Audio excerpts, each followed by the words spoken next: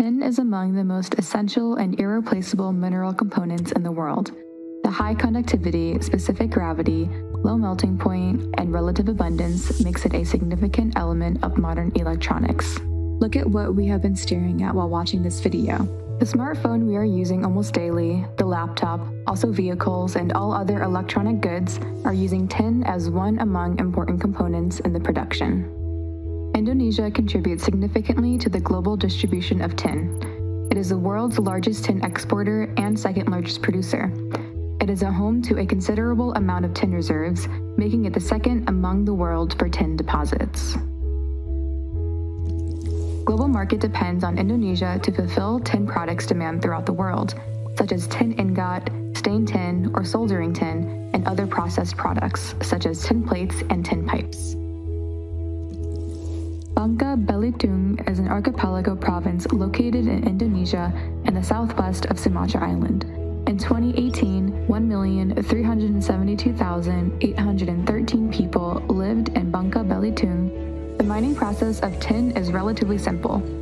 It requires simple technology without too much energy. Tin can be found in the ground or a shallow surface, also in the bottom of water flow. The mining takes place onshore and offshore. For small-scale mining, the soil is collected in a place close to a water source. It is poured gradually into a tray and is washed with spraying machinery to separate the tin sand from the soil, clay, tailing, and other impurities. Upon being collected, the tin is brought into the smelting facilities to reduce the concentrates with high temperatures up to 1,500 to 2,000 degrees Celsius. A successful smelting process will produce crude tin with a high tin content.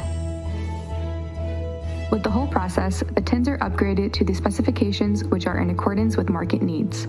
They are printed in the form of ingots with the tin content up to 99.9% purity, or produced into solder and other goods made out of it. The trading allows the tin products from Bangka Belitung to compete in the international market. Tin from Bangka Belitung ends up in big companies and are produced as components for a variety of electronic products. This is what makes tin mining in Bangka Belitung involve small and large-scale players with either simplified or sophisticated technology.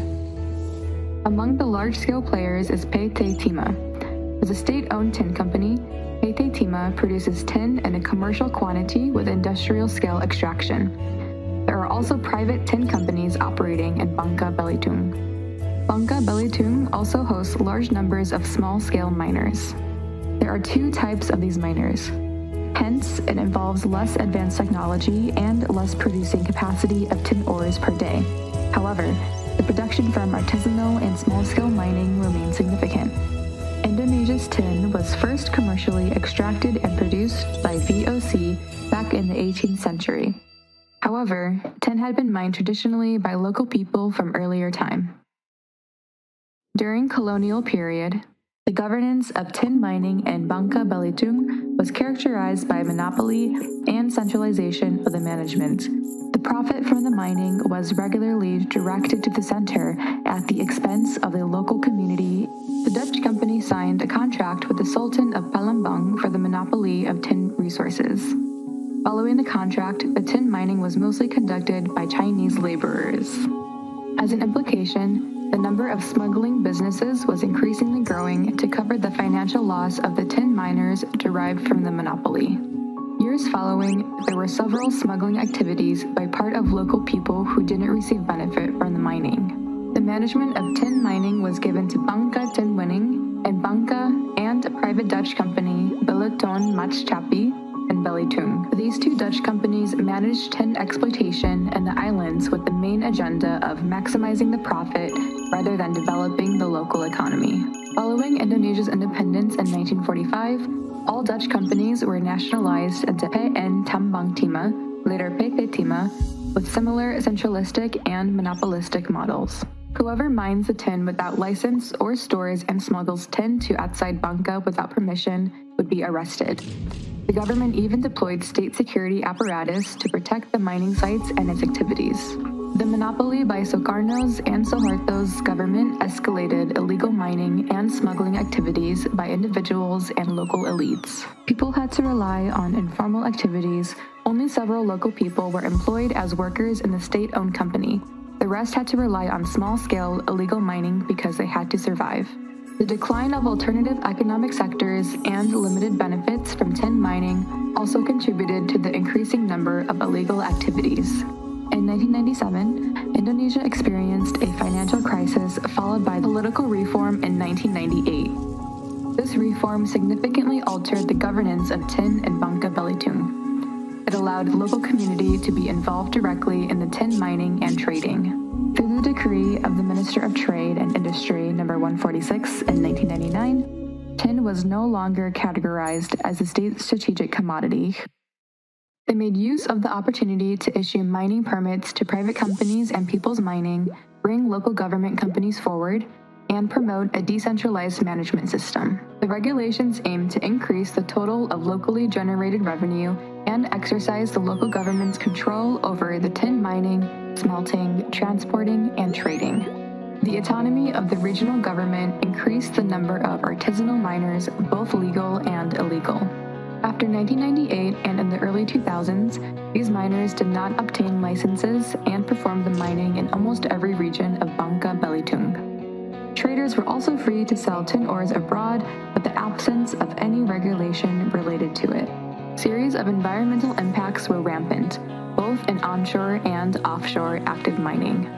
As a response to the uncontrolled mining and issues that follow, the government has been seeking to take back the authority of issuing mining licenses to the center. The objective is to boost development of Indonesia's smelting capacity so that local players, as an exporter of materials, might level up their positions in the tin value chain.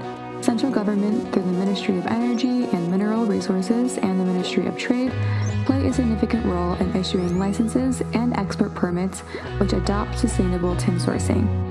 The tin has to pass the certification and verification process against the available reserve, which is done by independent inspection companies. Besides sourcing, the export provision by the Ministry of Trade also requires the companies to submit their work plan and budget to get approval from the Ministry of Energy and Mineral Resources. The central government attempts to adapt with global initiative on sustainable and responsible mining. This requires companies and other relevant players to comply with the goal of sustainable growth and responsible mining practices. In contemporary Indonesia, the demand towards tin would be increasingly growing due to the global interest towards advanced green technology, such as electric cars and renewable energy infrastructure, which need tin as a strategic mineral.